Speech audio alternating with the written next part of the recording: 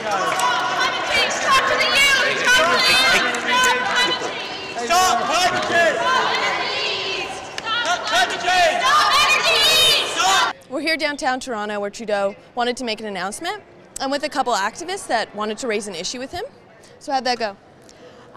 So we are youth divestment campaigners, and we've been campaigning in universities across Canada to call for fossil fuel divestment. And basically, today, as Prime Minister Trudeau walked in, we interrupted, yelling, "Stop climate change, stop Energy East." And of course, we weren't really received. There was no interaction, and that's not really much of a surprise, unfortunately, because Prime Minister Trudeau has really begun his new term with a legacy of ignoring youth voices. This is what he did at Climate Welcome when we were there welcoming him during his first 4 days in office as Prime Minister, giving him presence to talk about climate issues.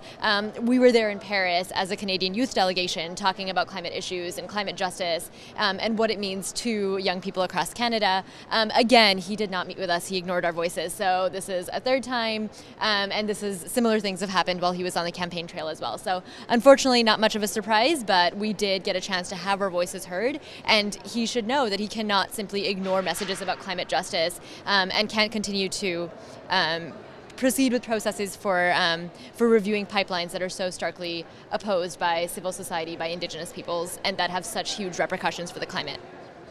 So what specific issues were you aiming to call awareness to today? So, for example, I'm someone who voted strategically for the Liberals, hoping that they would fulfill promises such as having climate impacts included in the National Energy Board. Instead, we're seeing Trudeau is grandfathering the Energy East pipeline under Stephen Harper's National Energy Board that doesn't include climate in its definition of the environment. So we want to talk to him about that. We want to ask him why he is doing this when excluding climate from the National Energy Board means Canada will be unable to fulfill its terms under the Paris Climate Agreement. If we're going to stay below 1.5, Energy East can't be built, and the clearest way to see that it can't be built is to look at the climate impacts it's going to have.